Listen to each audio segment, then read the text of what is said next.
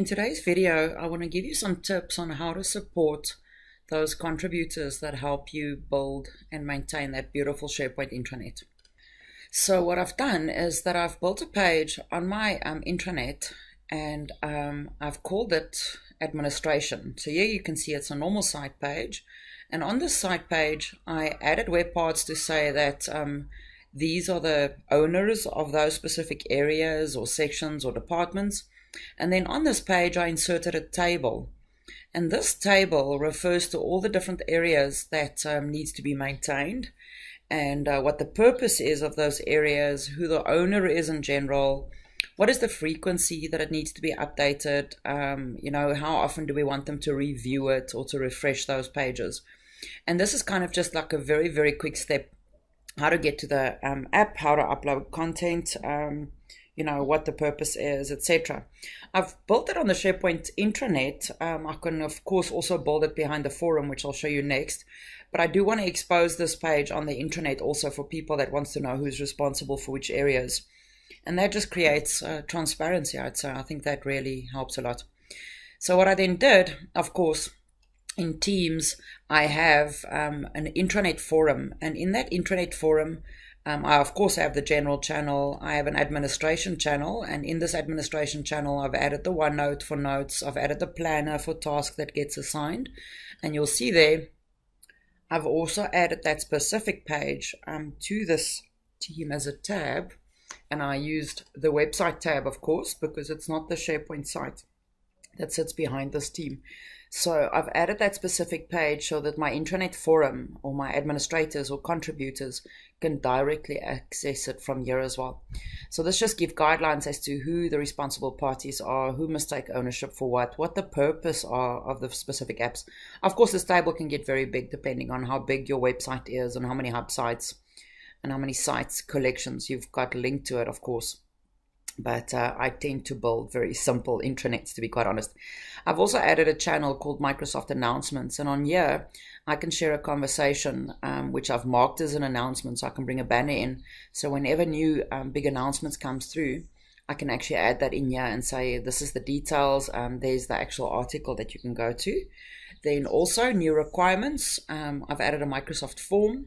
So for any new requirements, but this is also the intranet feedback server that I use straight on the intranet. You can also add a tab here that shows the results, of course.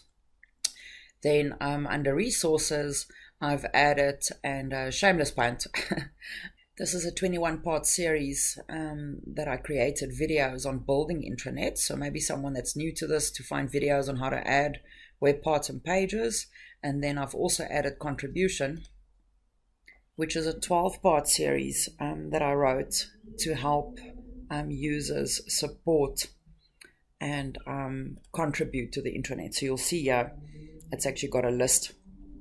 There's 12 different episodes that helps you to contribute and maintain your intranet. I've also added the stream channel.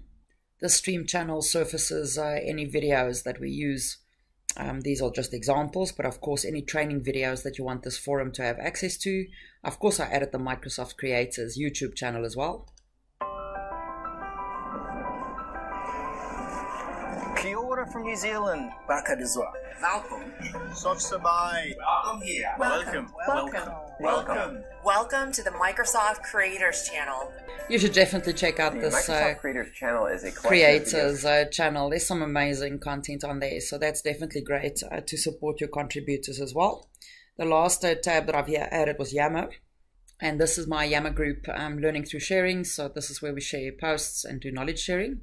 And then also I've added a channel called Staying Up to Date, and in this one I've added the Microsoft Roadmap. Here you can see any items that's in development, being rolled out, or that's just been launched, and you can actually search for items right here. So if I had to search for Teams, it'll show me any items related to Teams. I've also added the what's new in Office 365, which obviously is related specifically to what's new in Office 365. Here again you'll see the releases for the month, and there you can see it for the previous months. And what I mean by Office 365, of course Office Pro Plus, and that's the Office on your PC. So then Office 365 training as well. Here you can very easily find training for the different products that you use, cheat sheets, infographics, etc. And I've deployed the Learning Pathways site on SharePoint as well. So here's a link directly to the Learning Pathways site collection. These are definitely things that's sure to help your contributors. Now remember that page with the responsibility matrix, and don't wait until you have all your ducks in a row before you build that page. Start building it from day one and keep on editing and modifying it. You can always promote the page and share it with your team if you want them to know that there's been updates. So if I go back to that page, of course, you'll see that there's the table. And just to add a table, in case you didn't know how to do that, is I added a normal text web part. And in that text web part, when you click on the ellipsis there, it actually opens up further editing, and there you can see insert table. So that's how I inserted the table. And I think that's just a great guideline for your employees, and it's a great knowledge sharing, and it's a wonderful way to document your intranet and the purpose of your intranet as well. And then of course, if you make any changes to this page, you could just promote the page and send it off. So there's a promote or send by email. So you could just send a little email and say, hi guys, just take note, I've updated this specific section, etc. So I really hope that helps you a lot, and I hope that your team loves and enjoys building your beautiful modern SharePoint intranet.